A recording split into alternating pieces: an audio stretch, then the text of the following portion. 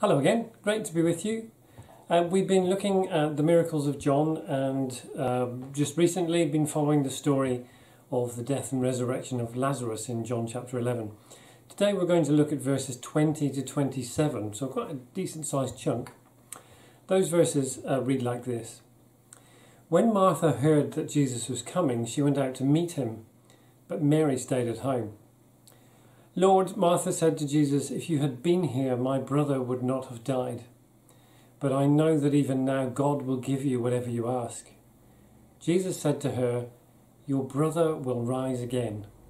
Martha answered, I know he will rise again in the resurrection at the last day. Jesus said to her, I am the resurrection and the life. The one who believes in me will live, even though they die.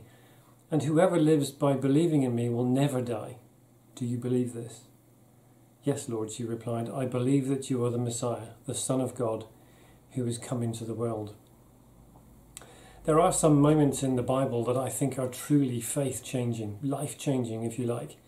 Those precious encounters with the power of God that break our limited perceptions of the universe and catapult us into a dimension where anything is possible. This is one of the moments where that happens if you're prepared to accept that the Bible tells the truth. The discussion between Martha and Jesus was unsurprising under the circumstances. She knew Jesus had healed people and therefore believed that he could have healed her brother had he been there in time. But Lazarus was dead now. That window of opportunity had passed.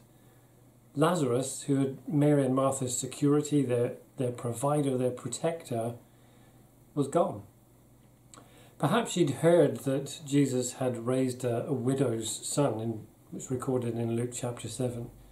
He was raised within 24 hours of his death, on the way to burial. Perhaps she was still clinging to some slim hope that God would do something through Jesus.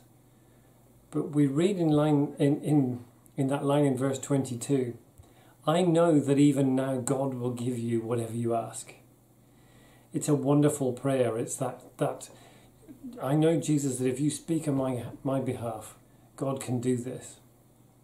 How many of us have that kind of faith? In the face of the worst things that we can possibly imagine, how many can claim that we still have hope? That even when the possibilities seem to have passed away, God can still do something. How many of us can worship him when our safety and our security have been stripped away? Jesus asks that we believe in him so that even though we die, we might live. It's in verse 25. That we place our faith and our trust in him. Martha did that.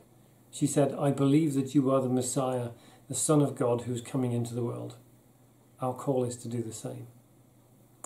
Let's pray. I want to ask you to pray with me if you can. Say this prayer for yourself.